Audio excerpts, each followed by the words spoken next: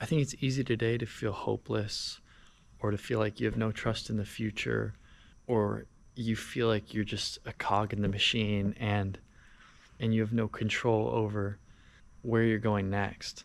And there have been times in my life where I felt like this, and I'm sure a lot of people have felt this way too. And when you're in a spot like this, it's hard to get out because you feel like you have no solid ground to stand on. I think the way out for anyone is to try to answer the question of who you are and what your purpose is. And for so much of history, there was probably more structure around answering this question with religion or with strong bonds in a community or whatever. And now it seems like everyone's just kind of drifting off in different directions. But the best advice I can give at my age, from what I know and from what I've lived, is to try to wake up every day with a purpose and try to wake up every day with the feeling like you're going to war for something.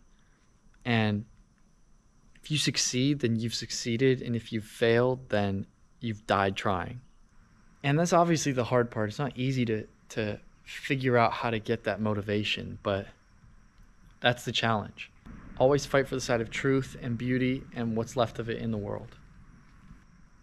Find people you share things in common with. Stay close to your family.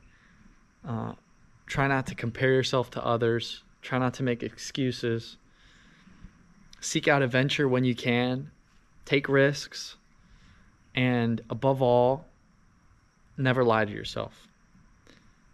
I see with considerable sorrow that I'm not going to get done fighting and live at peace in anything like the simple way I once thought I would. So, how to keep from becoming evil? Maybe the answer is to fight always for what you particularly love, not for abstractions and not against anything. Don't fight against even the devil, and don't fight to save the world. Good night.